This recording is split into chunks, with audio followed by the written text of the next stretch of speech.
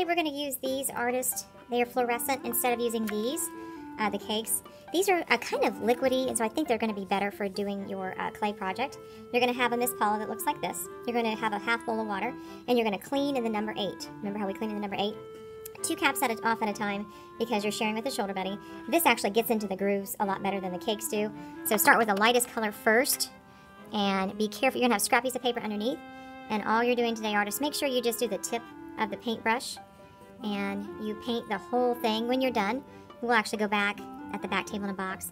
And, you know, you can, like I said, this is better that it's liquidy, then it actually gets inside those grooves really good. I have smaller paintbrushes as well. The light you want to do first, that way if I make a mistake, then I can go over it with the darker. Be careful when you're painting that you don't get on your hands. Also be careful with your monster that you don't drop it.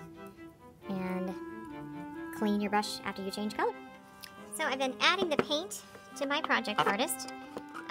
If you want it to be dark, make sure you go over it a couple of times. Make sure that you do the lighter color first. Like I said, this is a very thin paint. You're going to find that it's going to be very difficult to get back in here inside the mouth of your monster. Just do your best. If you want to leave it white, you can, Artist. As you can see, I already got a little bit of pink on those teeth in the front.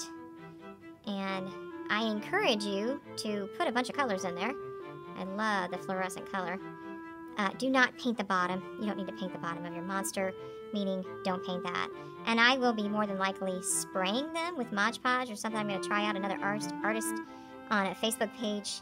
Art teacher had mentioned that you can make a spray sealer with Mod Podge. So I'm going to be doing some experimenting on that. I'm actually going to do the outside lines of the mouth, and then the rest is going to be orange. So just a couple more tips on painting your monsters. Like I said, if you want it darker, I would do a couple coats. Artist, if you notice I'm using a flat brush here, I have those on the back counter as well. You can ask for them if I don't have them set out. It makes it go quicker to cover a large area.